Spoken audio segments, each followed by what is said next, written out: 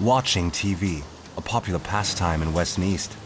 But Eastern viewers often prefer Western programs. This is about to change. Entertainment is to replace propaganda. The new schedule's flagship program, Ein Kessel Buntes, on the 29th of January 1972, A Kettle of Colour, premieres on GDR TV.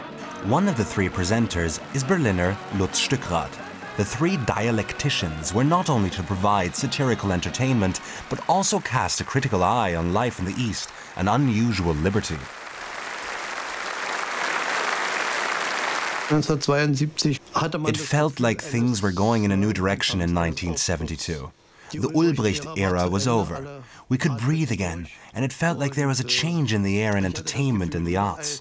There was this kind of hope that things would get better and more tolerant. Eine gewisse Hoffnung war darin, dass nun alles besser und freundlicher wird. These are real Levi's. What the hell are you doing? Hey, stripteases are only for Leipzig trade fair guests in exchange for hard currency. Look how times change. They wanted to chuck me out of the Free German Youth 15 years ago because of my rivet pants, and today my old youth leader's the one making sure they're in the shops. I think that Kessel helped knock a really small hole in the wall. Maybe the very first hole. We were able to look through to the other side. Artists came over here and found out about how we lived, and we heard about their lives. The very first series of Kessel features stars from home and abroad. Frank Schöbel performs next to West Berliner Manuela and Frenchman Daniel Gerard.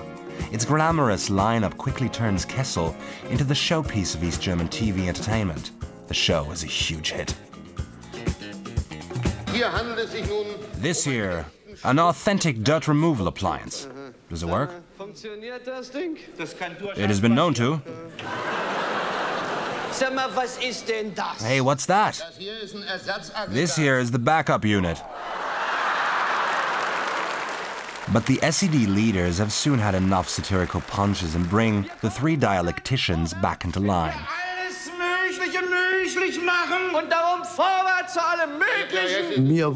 I was accused of being politically tactless and denigrating the working class. It was pretty strong stuff. We didn't really let it change our act, though. But they did muzzle us to a certain extent. They killed our satirical bite. Wir wurden von den Satirikern zu Saubermännern degradiert.